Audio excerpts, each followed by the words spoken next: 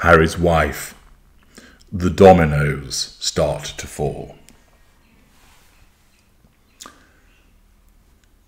With certain individuals, when they're on their way up, everything they touch turns to gold. They have that hockey stick moment where a combination of talent and years of hard work suddenly pays off. There is an explosion of interest in this individual and the product that they have created, the service that they offer, the talent that they exhibit for singing or writing, whatever it might be. And they gain momentum. People are interested in, therefore people want to be associated with the success. They're a rising star. People want to invest. This is the bright new thing. This is the great hope that has emerged. This is an interesting and exciting opportunity. They can see the talent, they can see the potential. The individual is guided by the appropriate publicist, plugged into the various contacts and networks that they have cultivated. That breeds more success. Because they become prominent and well known for a primary area, they are able then to cross-pollinate into other areas. So that successful individual releases a couple of books. They're successful. Everybody enjoys them. They're interesting and insightful. They bring out some audiobooks off the back of that. They extend into a range of fragrances. They'll have a clothing line. And thus, their star is in the ascendancy. And with a carefully managed persona and hard work and recognizing the brand that they are creating, they meet with huge monetary success. People want to be involved with the successful. They want to be part of the action. And the fact that they are so well known, popular and well liked, means that it starts to maintain that momentum.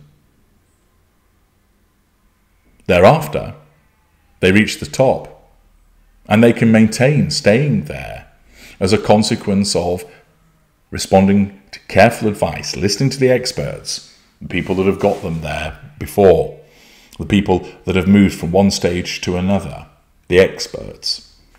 And they listen to that, and they harness that expertise. And the brand that they have created avoids making elementary errors and stays as a winner. They may not necessarily have to put in as much work as they once did.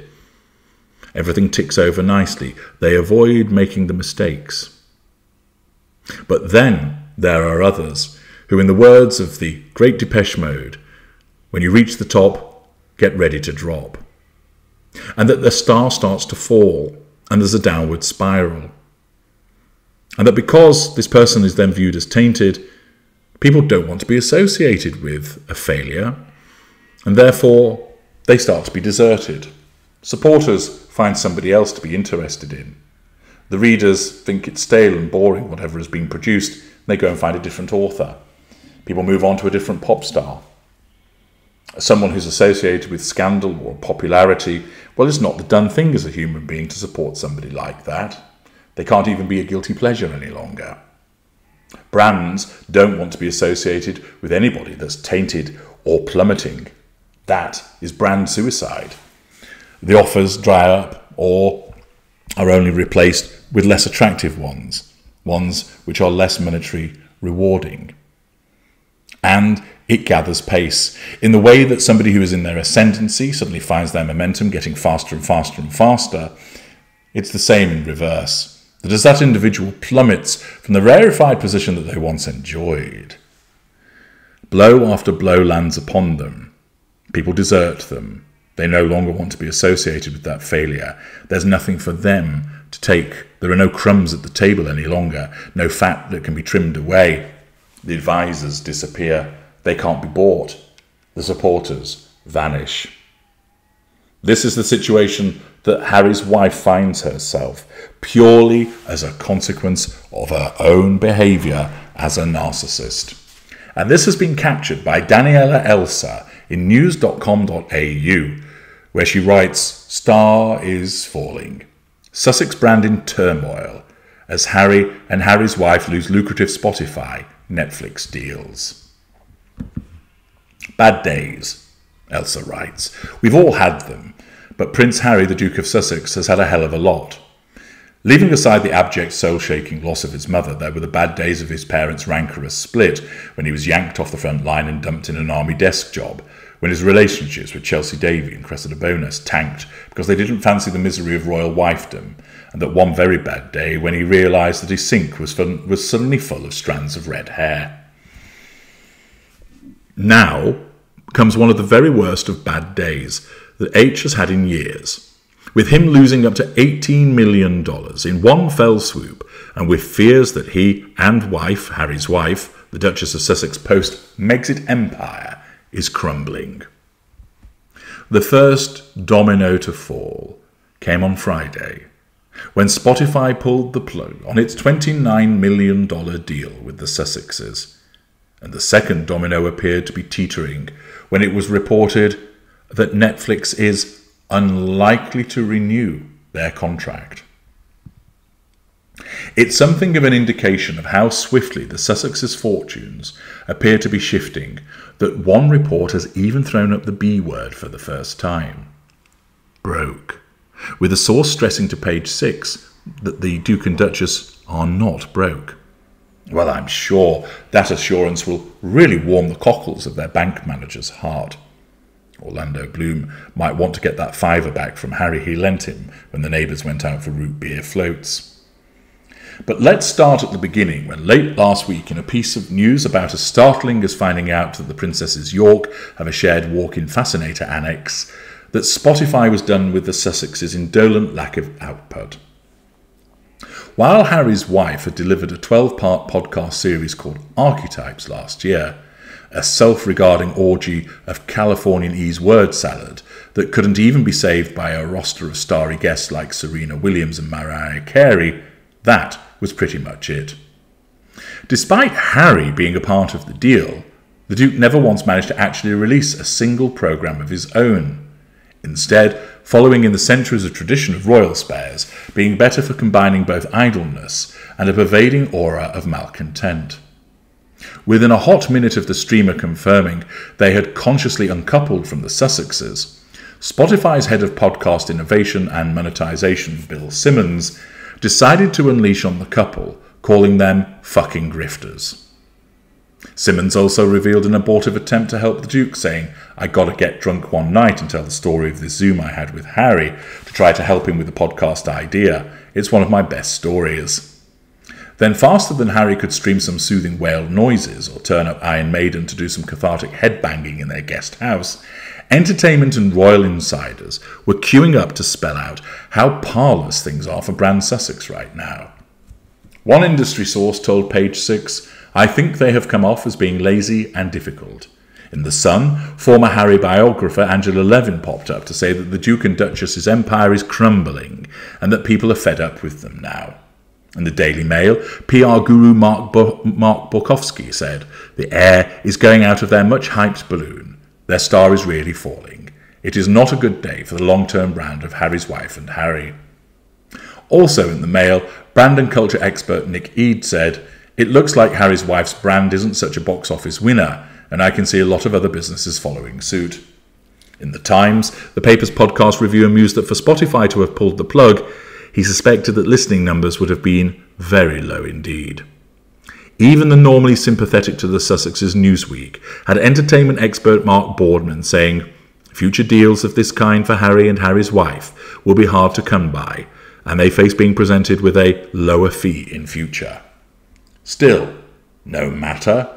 The major plank in their post-Palace money-spinning operation is the $145 million deal they have with Netflix. And just like that, the Jaws theme tune starts to play.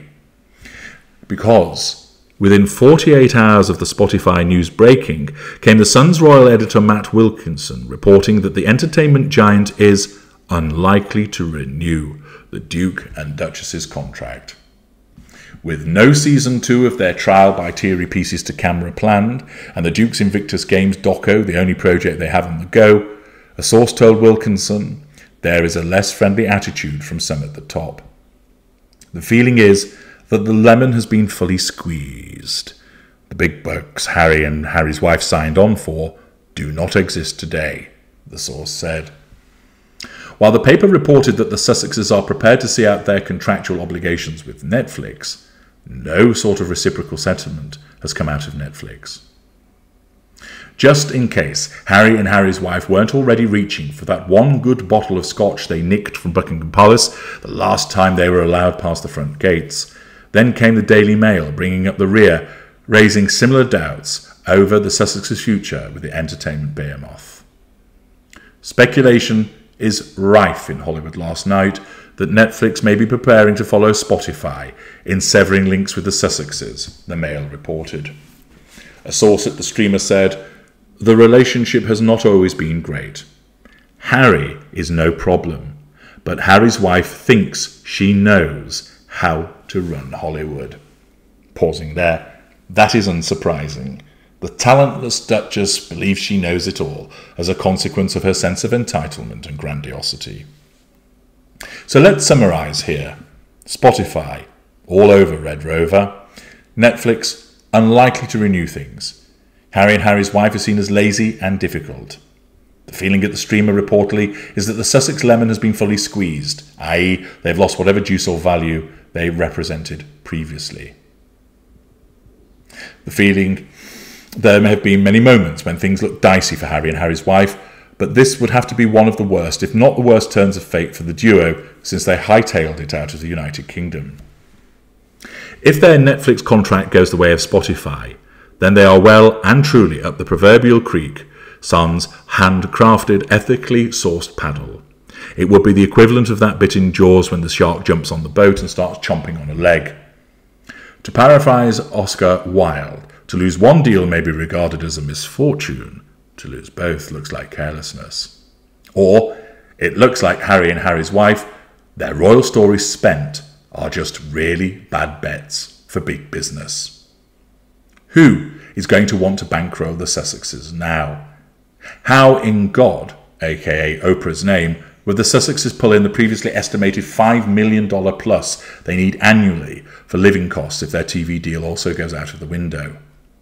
The way things are going, we could be seeing a Princess Lilibet bow range available exclusively in Target any day now.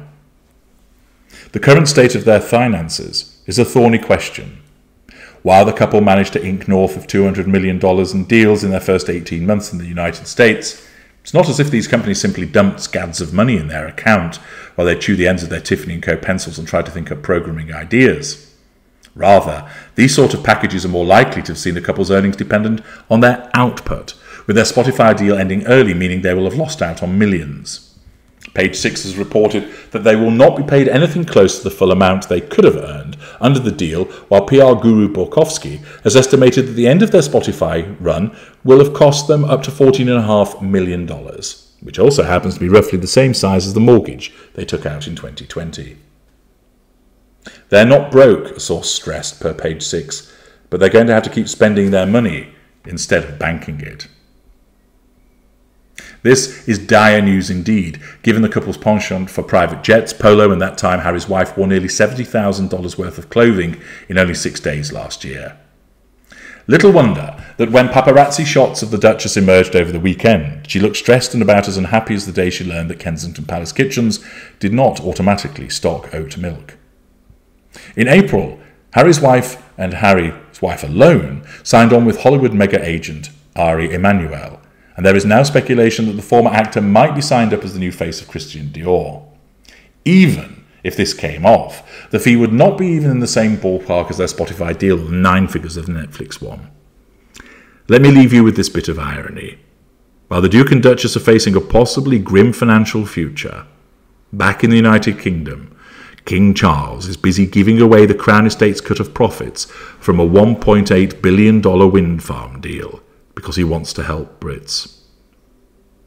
So while lots of hot air is paying off for His Majesty, lots of hot air just might be the Sussexes' undoing. I'm H.G. Tudor. Thank you for listening.